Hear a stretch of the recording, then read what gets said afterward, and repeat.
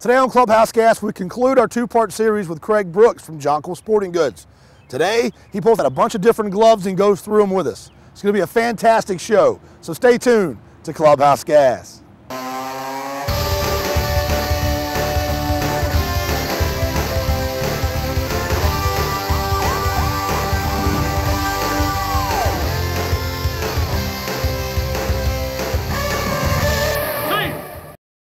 Well, you've got a couple of different types of gloves laid out here. I'd love it if you just showed us maybe the differences in them and talked about some of the differences in quality and what they're for and price-wise. Okay. I pulled out. Here, I'll hold that one for you so that nothing happens to it. I'm just going to a few different gloves. Keep it safe. Just quickly, a couple of these, most of these I've pulled out are infield gloves. You want, as a player gets better, gets into the high school or possibly like a more competitive travel ball, 12, 13, 14, and then on in college and pro, you would get something similar to this. This is an 11.5-inch A2000, made for infield, preferably the shortstop position. That size would be preferred there. You see a lot of second basemen using this size, and you see a few third basemen using this size. All right. Just one quick feature on this glove is where it's all full grain, really nice leather here. That it has something on the back. This is called Super Skin, and it's just a very lightweight material and helps you to handle the glove a little quicker, makes the glove a little lighter. How's that for durability, though? Very good. I actually use this. I own this glove. I'm also a client. Don't make. I'm sorry. I've got one here. I've got one too, right there. Another glove quickly is a pitcher's model at a high level of baseball. What a pitcher doesn't want anyone to be able to see what pitch he's throwing. If I've got the glove tight here, throwing a fastball, but then when I throw my changeup, the glove's wide. Well, what you want, if you had an open web glove like this, you could possibly see all of those things. Right. So a pitcher would want something with a closed web or at least a busy enough web to where you couldn't see through there. Does it also help prevent fanning, or is that just up to him as far as moving the glove when he does it? Well, it wouldn't necessarily help prevent it, but it is a wider glove. It's made specifically for that, so you can fan this. Greg Maddux uses a similar glove to this, and he's real known for spreading his glove. I don't think he even makes contact with his glove with the baseball in his glove, but it's basically just a hiding mechanism.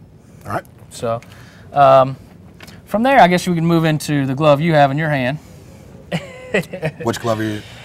Which is the most expensive glove ever made in the history of baseball gloves, to my knowledge, and that's the Rawlings Primo.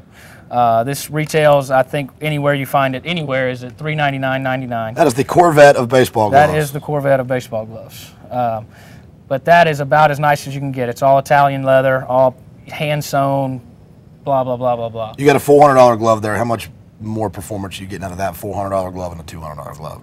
You're getting years of use is what you're getting. This is not going to make me catch the ball any better than this $100 glove, but you're getting longevity, durability, and you can keep the glove for a long, long time. You get what you pay for.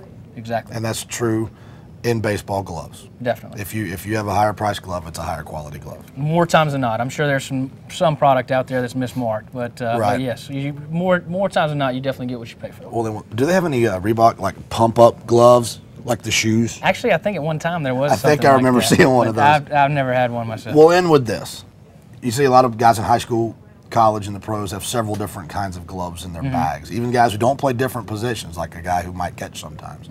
At what point does a kid start thinking about a couple of different gloves? Is it necessary? And if so, what's the reason when for your quality of baseball gets to an upper echelon, when it goes, I mean, there are probably some 11 and 12-year-old travel ball kids that probably are playing the quality baseball that they need two gloves. If he's playing second base and center field, well, second base, you want the smallest glove on the entire diamond. Right. You want the purpose of a second baseman is to get the ball out of his glove, not so much fielding it. Right. I mean, if you're playing second base, you should be able to catch the baseball. Right. You should want quick hands.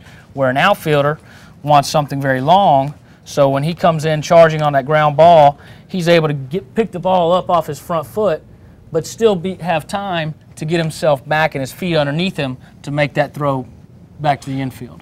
So it depends on the quality of baseball. I would say for the average player, if you are doing infield and outfield, if you're playing first base and third base, those kids at say 13, 14, definitely into high school baseball, you need to be more position specific with your glove. All right, well, thank you so much. You got all the information that you need now to go out and make an informed decision and buy you a new glove. Then all you have to do is go to the archives where my man Craig will tell you how to break it in. That's going to do it for us today. Thanks, buddy. We really appreciate it. We'll see you right back here next time for another great edition of Clubhouse Gas.